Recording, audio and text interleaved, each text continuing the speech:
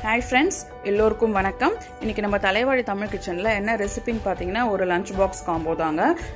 Morning பிரேக்ஃபாஸ்ட்க்கு மத்தியானம் லஞ்சுக்கு பசங்களுக்கு நான் வந்து அங்க என்ன ஸ்நாக்ஸ் கொடுத்தேன் அப்படின்றத ஒரு ஐடியாவை நான் இன்னைக்கு வந்து ஷேர் பண்ணிருக்கேன். கண்டிப்பா இது வந்து உங்களுக்கு அங்க யூஸ்ஃபுல்லா இருக்கும்னு நினைக்கிறேன்.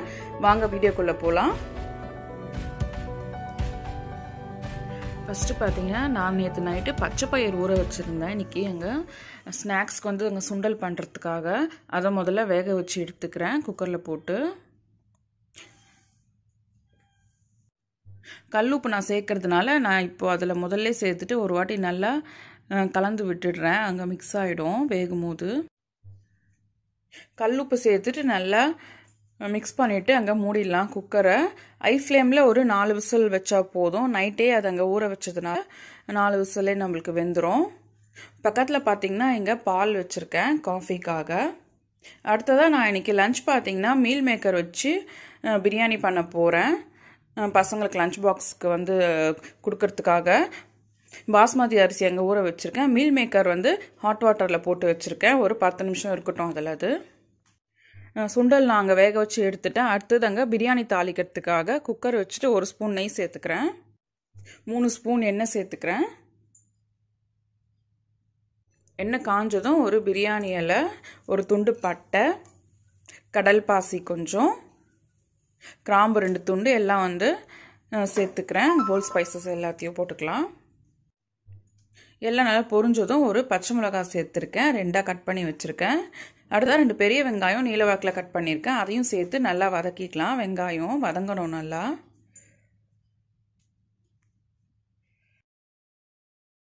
வெங்காயம் நல்லா வதங்கினதும் பழுத்த தக்காளியை 2 தக்காளி கட் பண்ணி வச்சுருக்கேன். அதையும் சேர்த்து நல்லா சுருளை வதக்கிக்கலாம். வெங்காயம் தக்காளி எல்லாத்தையும். வெங்காயம் தக்காளி நல்லா வதங்கிடுச்சு. அடுத்து நான் இதில் 2 ஸ்பூன் இஞ்சி பூண்டு பேஸ்ட்டு சேர்த்து அதையும் நல்லா வதக்கிக்கிறேன் எண்ணெயில். இஞ்சி பூண்டு பேஸ்ட்டு பச்சை வாசனை போனதும் பார்த்திங்கன்னா நான் இன்றைக்கி இதில் 3 டேபிள் ஸ்பூன் கெட்டி தயிர் சேர்த்துக்கிறேன். சேர்த்து நல்லா மிக்ஸ் பண்ணிக்கலாம். அடுத்து நான் இதில் இன்றைக்கி காரத்துக்காக 2 ஸ்பூன் மிளகாய்த்தூள் சேர்த்துக்கிறேன். நீங்கள் உங்களோட காரத்துக்கு ஏற்ற மாதிரி வந்து அங்கே கூட்டி குறைச்சி போட்டுக்கோங்க.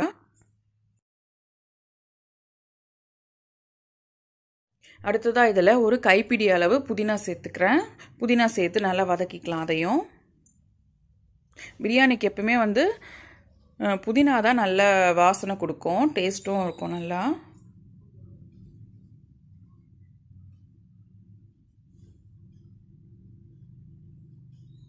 அடுத்ததாக நான் மீல் மேக்கர் வச்சுருக்கேன் இல்லையா, அதை வந்து தண்ணி புழிஞ்சிட்டு இதில் வந்து சேர்த்துக்கிறேன்.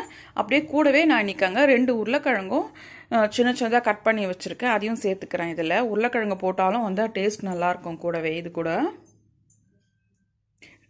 2 நிமிஷம் நல்லா வதக்கிக்கலாம். எல்லாம் நல்லா வதங்கினதும் நம்ம இந்த பிரியாணிக்கு தேவையான அளவு தண்ணி சேர்த்துக்கலாம். நான் இன்றைக்கி 1.5 கப்புக்கு 2.5 கப் தண்ணி சேர்த்துருக்கேன்.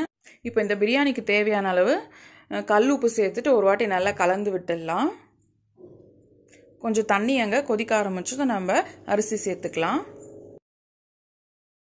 தண்ணி கொதிக்க ஆரம்பிச்சிருச்சு. இப்போ நான் இதில் ஊற வச்ச அரிசியை தண்ணி வடிச்சிட்டு சேர்த்துக்கிறேன். 1.5 கப் எடுத்திருக்கேன் நான் இன்னைக்கு அரிசி.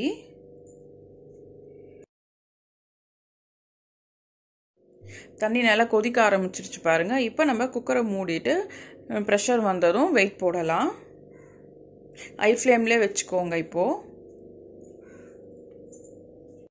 அடுத்து பார்த்தீங்கன்னா நான் இன்றைக்கி மார்னிங் பிரேக்ஃபாஸ்ட்டுக்காக இடியாப்பம் ரெடி பண்ணிகிட்ருக்கேன். இப்போ நான் இதில் வந்து அங்கே பிழிஞ்சிட்ருக்கேன். பிழிஞ்சு வச்சுட்டு அங்கே இட்லி பாத்திரத்தில் ஒரு 10 நிமிஷம் வேக வச்சு எடுத்தால் போதும். உங்களுக்கு வந்து வெந்துடும் அங்கே சீக்கிரமாகவே டக்குன்னு இடியாப்பம். சைட் டிஷ் பார்த்தீங்கன்னா இதுக்கு ஹோட்டல் ஸ்டைலில் ஒரு வெஜ் குருமா ரெடி பண்ணிகிட்ருக்கேன். அது எப்படி பண்ணுறேன்றது நான் உங்களுக்கு வந்து அங்கே தனி வீடியோவாக போடுறேன். சூப்பராக இருக்கும் டேஸ்ட். அது ஹோட்டலெல்லாம் வந்து சாப்பிட்ற மாதிரியே இருக்கும். இடியாப்பம் வச்சுட்டேன் எங்கள் ஸ்டவ்வில். அது ஒரு அங்கே 10 நிமிஷத்தில் நம்மளுக்கு ரெடி ஆகிடும். பாருங்கள் குக்கரில் நம்மளுக்கு நல்லா அங்கே ப்ரெஷர் வர ஆரம்பிச்சிருச்சு. இப்போ வந்து வெயிட் போட்டு ஐ ஃப்ளேமில் 2 விசில் வச்சு எடுத்தால் கரெக்டாக இருக்கும். அடுத்து நான் சுண்டல் தாளிக்க போகிறேன் ஸ்நாக்ஸுக்காக. அதுக்காக கடாயில் 2 ஸ்பூன் எண்ணெய் சேர்த்துக்கிறேன். எண்ணெய் காஞ்சதும் கடுகு சேர்த்துக்கிறேன். நான் இன்னைக்கு இந்த சுண்டல் பார்த்தீங்கன்னா வந்து அங்கே சிம்பிளாக தான் பண்ண போகிறேன். அப்படியே கொடுக்காம கொஞ்சம் அங்கே தாளித்து கொடுத்தா நல்லா இருக்கும்ன்றதுக்காக தான். கடுகு வெறிச்சதும் 1 ஸ்பூன் கடலை பருப்பு சேர்த்துக்கிறேன். இந்த பருப்பு நல்லா வந்து அங்கே செவரணும். அடுத்து பார்த்தீங்கன்னா இதில் காஞ்ச மிளகா 2 கிள்ளி வச்சுருக்கேன், அதையும் சேர்த்துக்கிறேன். வாரத்தில் 1 நாளோ இல்லை 2 நாளோ வந்து அங்கே சுண்டல் கொடுங்க ஸ்நாக்ஸ்க்கு பசங்களுக்கு. அடுத்து கொஞ்சம் கருவேப்பிலை சேர்த்துட்டு நம்ம அங்கே வேக வச்சு எடுத்துருக்க பச்சை பயிரை இதில் வந்து அங்கே தாளித்து கொட்டிக்கலாம். உப்பு நம்ம வந்து முன்னாடியே சேர்த்ததுனால இப்போ நம்மளுக்கு வந்து மிக்ஸ் ஆகிட்டு இருக்கோம் எல்லா இடத்துலையும். இந்த ஒரு 2-3 நிமிஷம் வந்து அங்கே சூட்டில் இருந்தால் போதும், ரெடி ஆகிடும் நம்மளுக்கு சுண்டல்.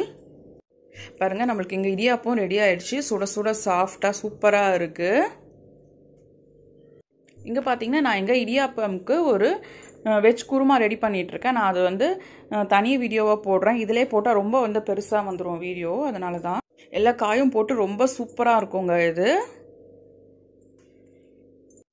டேஸ்ட் பார்த்திங்கன்னா ரொம்ப சூப்பராக இருக்கும். சப்பாத்தி, பூரி, இட்லி எல்லாத்துக்குமே வந்து அங்கே சூப்பராக இருக்கும். அங்கே ஹோட்டல் ஸ்டைலில் அப்படியே இருக்குங்க. இது குருமா சூப்பராக இங்கே ரெடி ஆகிடுச்சு. சுட சுட கம நாங்கள் ரெடி ஆகிடுச்சு. அடுத்து நம்ம லஞ்ச் பேக் பண்ண ஆரம்பிச்சிடலாம். டைம் ஆகிடுச்சு.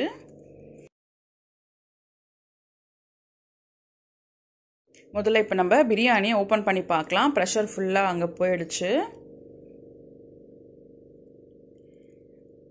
பாருங்கள் எவ்வளோ சூப்பராக இருக்குல்ல. அங்கே தனித்தனியாக இருக்குது பாருங்கள். அரிசி அங்கே உடையாமல் இருக்குது.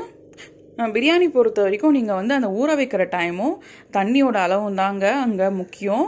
இப்போ இதை சைட்லேருந்து அப்படியே அங்கே கலந்து விட்டுக்கோங்க. சூப்பராக இருக்குங்க டேஸ்ட்டு. பசங்களுக்கு வந்து ரொம்ப பிடிக்கும், நம்மளுக்குமே வந்து அங்கே பிடிக்கும். செஞ்சு பாருங்கள், நீங்கள் இதை ட்ரை பண்ணுங்கள்.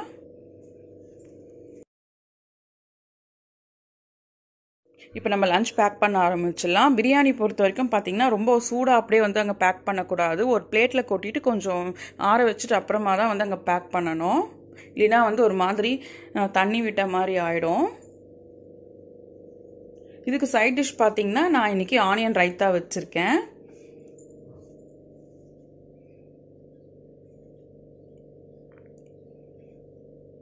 மீல் மேக்கர் பிரியாணிக்கு ஆனியன் ரைத்தா ஒரு நல்ல காம்பினேஷனுங்க. சக்கரை மிக்ஸ் பண்ணி நான் வந்து வச்சுருவேன். மதியானம் சாப்பிடும் போது கரெக்டாக இருக்கும். அவங்களுக்கு தண்ணி விடவே விடாது. இது நீங்களும் இதை செஞ்சு பாருங்கள். ஸ்நாக்ஸும் நம்மளுக்கு சுண்டல் வந்து அங்கே சூப்பராக ஹெல்த்தியாக ரெடி ஆகிடுச்சு. நீங்களும் இதை உங்கள் வீட்டு குட்டீஸ்க்கு செஞ்சு கொடுங்க.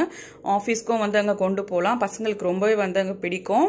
கண்டிப்பாக உங்களுக்கு அங்கே இந்த வீடியோ ஏதாச்சும் ஒரு விதத்தில் வந்து அங்கே யூஸ்ஃபுல்லாக இருந்திருக்கும்னு நினைக்கிறேன். ஏதாச்சும் ஒரு ஐடியா கிடச்சிருக்கும்னு நினைக்கிறேன். நீங்களும் இதை செஞ்சு பாருங்கள். செஞ்சு பார்த்துட்டு எப்படி இருந்ததுன்னு எனக்கு சொல்லுங்கள். இந்த வீடியோ உங்களுக்கு பிடிச்சிருந்தா மறக்காமல் தலைவாழி தமிழ் கிச்சனுக்கு சப்ஸ்கிரைப் பண்ணிக்கோங்க. கூடவே பக்கத்தில் இருக்க பெல் பட்டனையும் ப்ரெஸ் பண்ணிக்கோங்க. ஸோ தட் நான் வீடியோ போட்டால் உங்களுக்கு நோட்டிஃபிகேஷனில் வரும். நம்ம இன்னொரு இன்ட்ரெஸ்டிங்கான வீடியோவில் பார்க்கலாம். தேங்க்யூ.